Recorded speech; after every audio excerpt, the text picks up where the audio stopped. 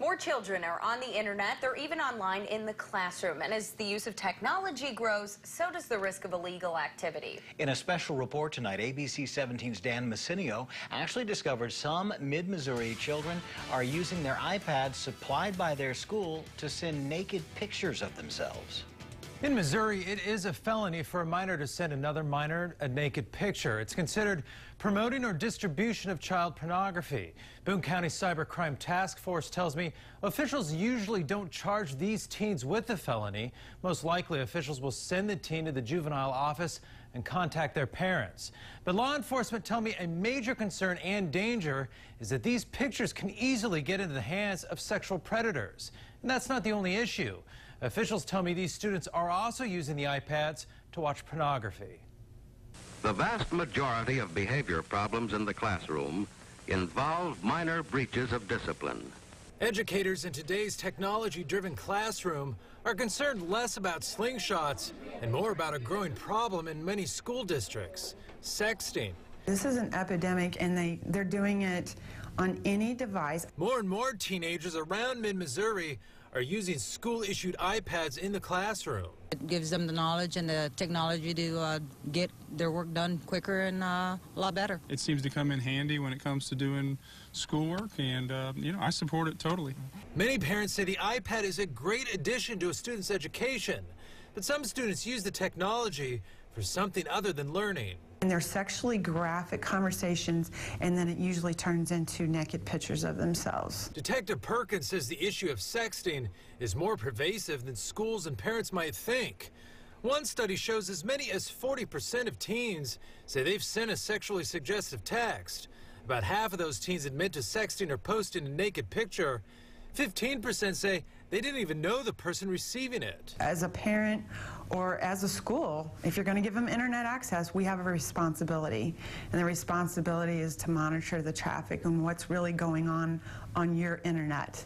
It's a responsibility that Columbia Public Schools take seriously. But like many school districts, there are issues. We've had students that have used the iPads inappropriately, but we do have a number of protections in place. CPS gives iPads to fifth graders. The students keep them through middle school and get new tablets in high school. CPS students have been caught sending sexually explicit pictures of themselves with the iPads. Officials tell me police have had to confiscate iPads from students for that reason. You can lose the iPad, yeah. It could be that certain things are shut down on the iPad. It just depends on the level of offense and what has taken place. CPS can turn off the iPad cameras, remove applications, or limit functionality. But administrators say many times the sexting happens with a student's own phone or tablet while on school grounds. We have a lot of conversations with our students about how they need to use technology appropriately and what is appropriate. One mid-Missouri school district gives iPads to all of its 800 students. South Callaway County school administrators say they take an aggressive and proactive approach to iPad education and regulation.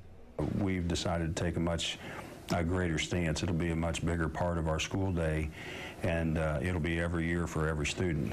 Superintendent Kevin Hillman says having iPads in the classroom is a balance between giving students enough internet access for learning, but not enough to get in trouble.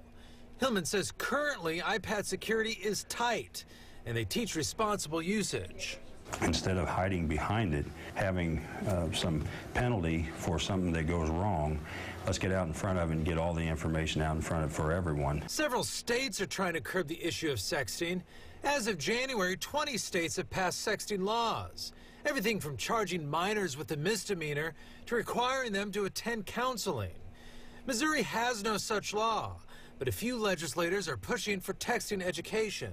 You send the wrong text message, the wrong picture, and once those things go out to like the World Wide Web, they're out there forever, and they can come back and get you in trouble later in your life. House Bill 501, co-sponsored by Representative Clem Smith from St. Louis, says the bill would add information about online predators and the consequences of inappropriate text messages to sex ed classes. This is a problem that's not going to go away. Children are impulsive, and we try to teach them to do the right thing, but in the reality, when it's behind closed doors or they're trying to seek out some type of attention or whatever might be the cause of it, they're going to do it. Detective Tracy Perkins from Cybercrime's task force says these explicit pictures sent out can also attract dangerous attention from those wanting to harm the students. Perkins says schools are behind when it comes to regulating iPad usage. She tells me in many cases students have too much access. She says it comes down to an easy decision. What's more important, freedom on the device or the safety of the kids? Dan, thank you. And House Bill 501 that was mentioned in the story there has passed the House of Representatives. If it passes the Senate, of course, it goes on to Governor Nixon.